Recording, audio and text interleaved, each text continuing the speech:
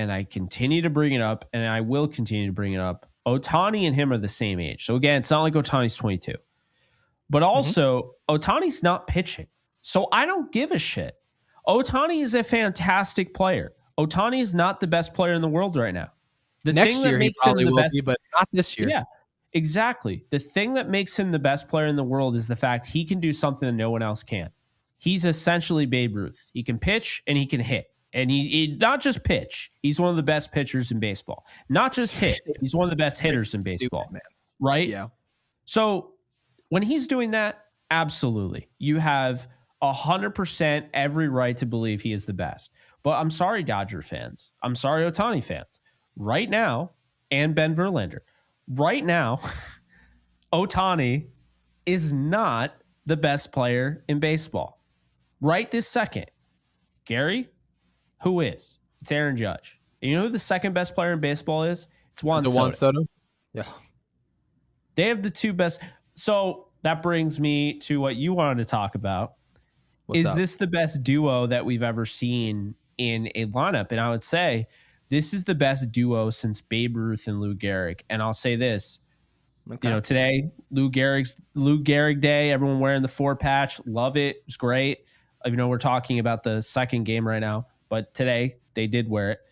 Lou Gehrig and Babe Ruth, they did not go up against the competition Aaron Judge and Juan Soto are going up against. So I'm sorry. I hate to be that guy.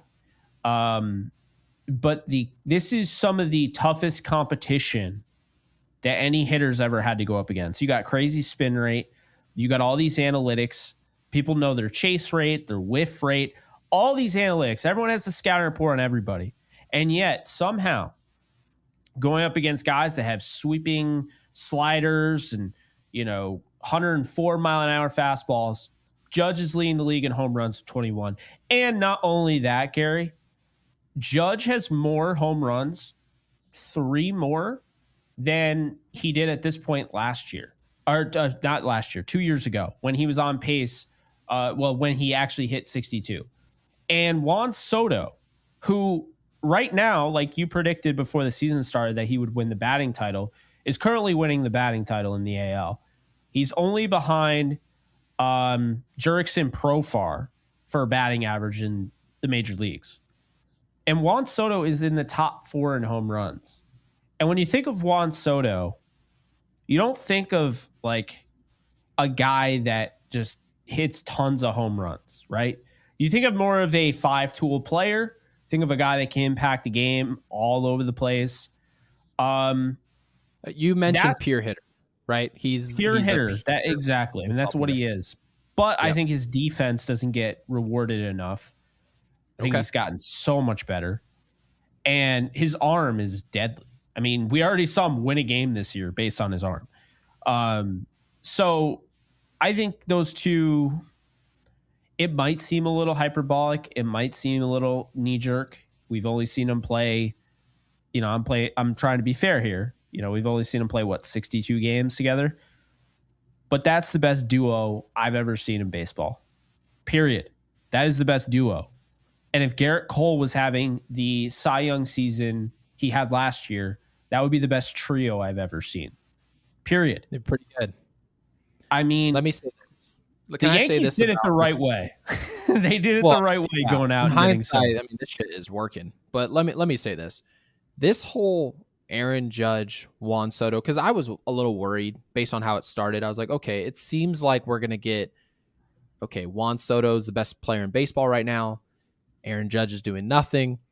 It almost felt like at some point or another, Aaron Judge is going to turn it on. And then Juan Soto is kind of cooling off. You remember that? Maybe like 2 or 3 weeks ago, Juan Soto was kind of going through a thing. He was hitting ball hard, flying out to the wall. He was striking out a lot. We were just like, this is weird, right? But it's like they traded places. Now we're not at that phase. Right now, it's 2 players in their prime, one of which is 25. In the next 10 years of his career is prime years. So when you see Juan Soto in the Hall of Fame and you see his stats, because you will turn his baseball card around. I know a lot of people are like, what the hell is a baseball card? Because they don't turn anything around anymore. But go to Baseball Reference. You're going to see NYY drag down his baseball card for 15 years. Absolutely. And And it's his going bust to, will have an NY on it.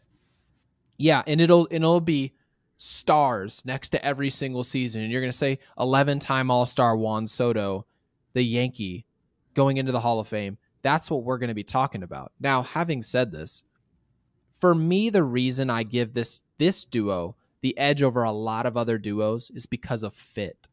There are duos that I can mention, Manny Ramirez, David Ortiz, offensively, that just struck fear into major league teams. But one thing's for certain, some of them were DHs, right? Some of them were like first baseman. No, we're talking about our starting center fielder and our starting right fielder. What are we talking about right now? This team, if you actually asked me last year, you asked me not just last year, 7 years prior, what does this team really need? What do the Yankees need? We see Aaron Judge. I see what he's great at. He's all-time great. He's going to be in the Hall of Fame as well. But what's the perfect pairing for him? It would have been a contact lefty bat. That's what anyone would have told you. We need a lefty bat that doesn't strike out, who probably does some damage power-wise, but based on what the Yankees need, they might not need power because like we have Luke Voigt and we have all these dudes, right? The Yankees added a dude who's a lefty contact power bat. What are we talking about? This is perfect. You hated Joey Gallo's signing, right? We traded for him. You absolutely hated it. Such trash. A lot of other people loved it, and here's why. He was a lefty, right? He was a lefty. That was it. He defensively, analytics said he was a good outfielder. I never saw that version of Joey Gallo, unfortunately, and I was rooting for the guy. But he was considered a fit because he was a lefty. It's the reason we went and traded for his ass. But let's be clear. Juan Soto is the best fit you could ever ask for. There was no other fit. There's not another player I would hand select. There's nobody. The only person that you can be like, oh yeah, that guy would have been as good or like comparable of a fit is just throwing Shohei Ohtani onto the Yankees. And we're talking about, again, Jake, another player that is going to be a first ticket Hall of Famer. It's ridiculous. The level of talent we're seeing in baseball is just silly. And, obviously we're very lucky to be hosting a baseball show, watching all this talent. And it's silly. And I never thought personally that Brian Cashman would have the balls to actually go ahead and pull the trigger on a trade, because now in Yankee land, there's expectations. Before, the expectation was playoff berth. Well, we got a shot. That was the expectation. Hal Steinbrenner said that. Our expectation is to have a shot. We don't have a shot now. Now we have expectations. People look at this team, they turn on Yes Network, and they say, this team has got to get it done. They've got you've got to push all our chips to the center of the table, go win a World Series, because based on what we're seeing on the field, not on paper, on the field, this is a World Series championship team. And the big reason why is because of those two guys you're talking about hitting 2 and 3. It's ridiculous how good these guys are.